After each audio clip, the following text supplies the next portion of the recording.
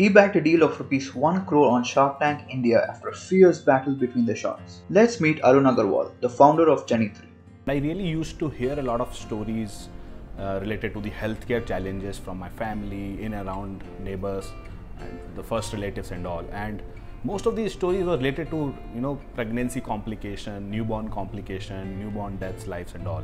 Over 2 million newborns and 250,000 mothers die globally while giving birth, and more than 99% of these cases are in developing countries. Carrying these stories in his heart, Arun took admission in VIT. Hit by a huge wave of technology, he started to see solutions to all these healthcare problems. And with that thought, he registered Janitri, an innovative healthcare brand. Janitri creates devices that can monitor the vitals of mother and a newborn baby during pregnancy. This would help in reducing the death rates of mother and newborn. We have deployed our product in 250 plus hospital settings across India, Kenya, Brazil and a couple of other countries. More than 60,000 mothers have been monitored using our product.